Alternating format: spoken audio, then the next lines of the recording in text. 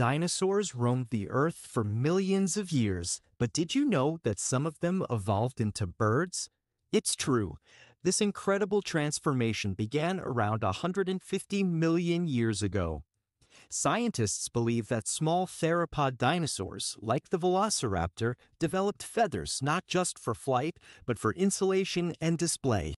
These feathers helped them stay warm and attract mates. Over time, these feathered dinosaurs adapted to their environments, leading to the first true birds. Fossils show us how their bones became lighter and their wings more developed. Today, we can see the connection in modern birds, which share many traits with their dinosaur ancestors. This fascinating evolution teaches us about adaptation and survival, showing how life can change dramatically over time. So the next time you see a bird, remember, you're looking at a living dinosaur.